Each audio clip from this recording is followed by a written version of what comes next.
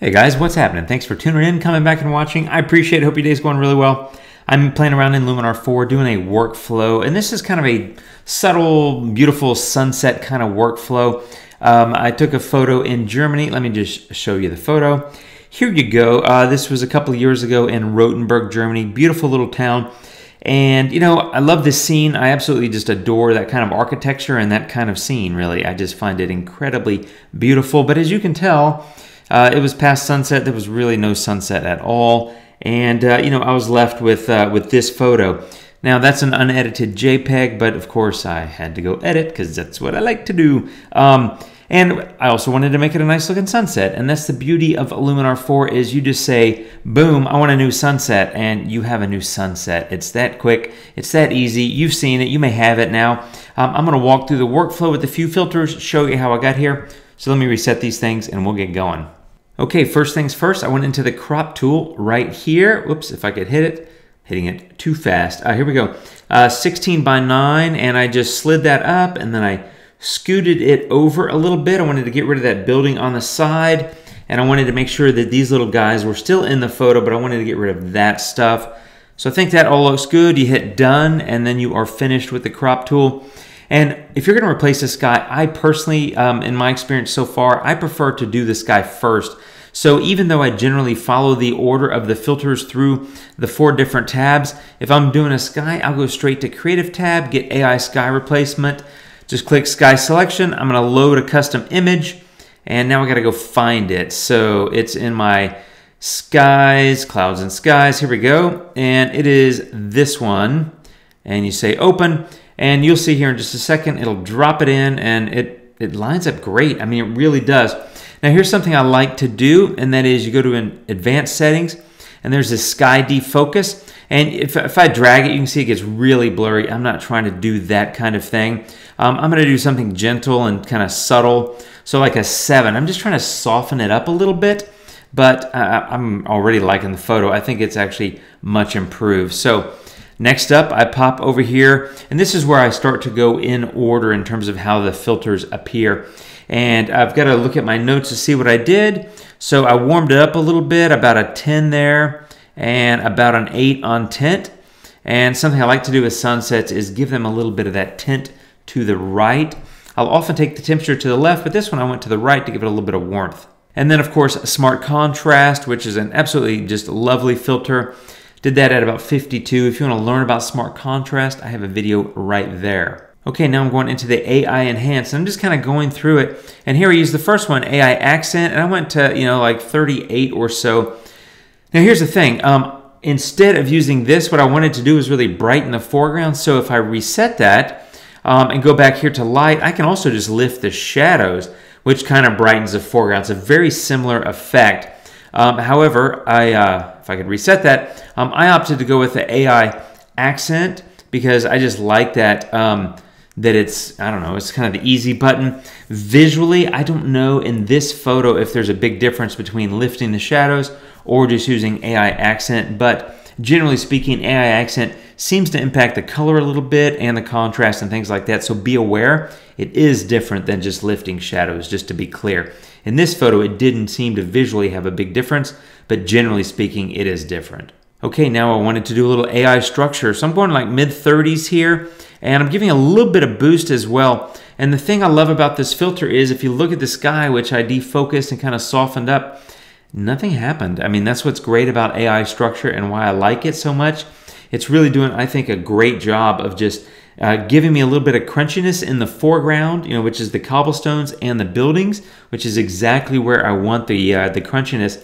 But the sky got left alone, so I love AI structures. If you're not using it, I highly recommend that you get started with it. Okay, next was color, and over here I just give a little bit of vibrance, like 9 or 10, something like that, just kind of popping that color a little bit, just to give it a little bit of a little oomph. You know, it's got a lot of color in it, so I don't want to push the saturation, but vibrance is always a nice way to kind of increase the non-sort of dominant colors and give them a little kick. Okay, and now I'm on to the second tab, Creative tab. I've already done AI Sky Replacement. Over here, I want to do Mystical, so I'm just going to drag this to about 20 or 21. It adds a little bit of shadow, a little bit more contrast, which is another reason that it was good that on that previous filter tab or look tools tab. I keep calling them filters. Oh man, it's got to be hard. But on that previous tab, Essentials, where I lifted the shadows and then showed you how that compared to AI Accent. I lifted the shadows with AI Accent, but that's a good thing because if I hadn't, when I'm adding Mystical, if you notice, it kind of adds a little bit of shadow back. So there's before and there's after. It's not strong because I didn't go very far, but if I went really high, you'll see it starts to get a lot more shadowerish,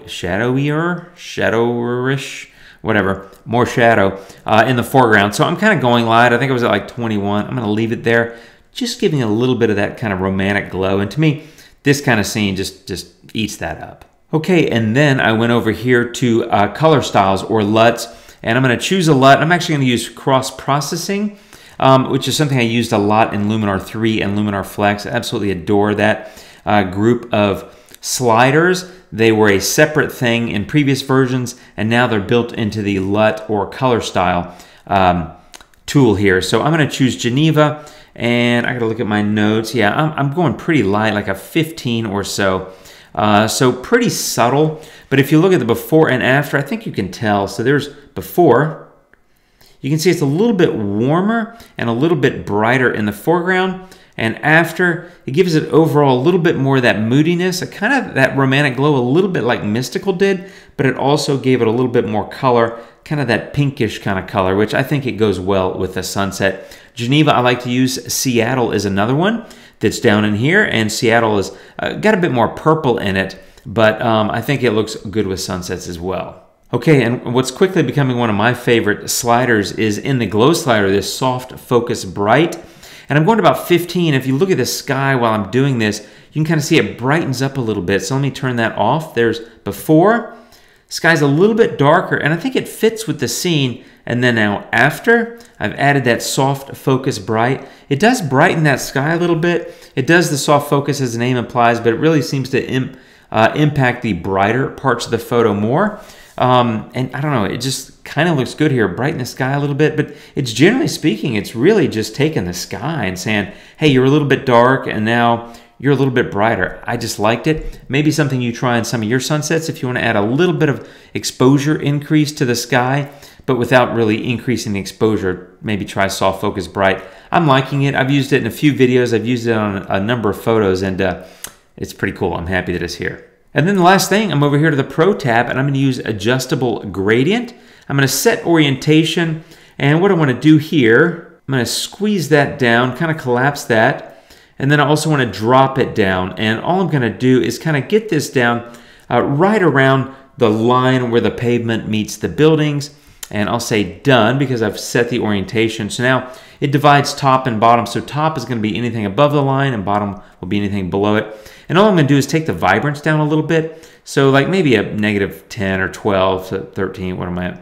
-12. Just a tiny bit. I felt like it was like, if you go to the right, it's going to pick up a lot of kind of impact. And I kind of didn't want to do that. So I kind of wanted to bring it back a little bit. I don't want to get distracting the viewer's eye by having too much color. You kind of look at the scene. I'm kind of drawn to this green building over here. I kind of go like that, and then I kind of go left, and then I kind of go back right across the sky. It's an empty foreground. I actually recommend that you find some kind of anchoring element in the foreground when you're shooting. There was nothing there, so I just shot it. Hence why I cropped a fair amount out of it and went 16:9 because there was just too much empty space. But that's really it. A quick, simple workflow, kind of a subtle sunset replacement, but I think it did a wonderful job. There's before and there's after. And of course, you could experiment with the color tones and that sort of thing, but I wanted to show you. I think the sky replacement, people have asked me, hey, zoom in. And I've done that in some videos, but I'll continue to try to do it if I remember. But look at how good that is in terms of that blend. Even around that light, I just think that looks incredible. So I think the sky replacement, as I've said in previous videos, it's not perfect. I've had some photos where it doesn't even recognize the sky, and that's okay. And some where it doesn't perfectly get the sky, and that's okay too. You have tools in that, or you have sliders in that tool for sky replacement that allow you to massage things. I think it does an incredible job 90-something% of the time, which is way better than I would do if I was doing it by hand myself. And might I add, seriously quicker, right? So Anyway, that's it. One more time. There's the before and the after. Here's a little slider if you like. And now that I'm looking at it, I might go play with the colors a little bit more just because I like to. I'm going to go have a little experimental fun. But I just wanted to show you that. I hope it gives you some ideas and inspiration and maybe some things that you can work with on your own photos. And thanks for watching, my friends. I do appreciate it. I hope your day is going super awesome. I'll catch you real soon with more Luminar videos and other things. Have a good one, my friends. Take care. I'll see you later, and adios.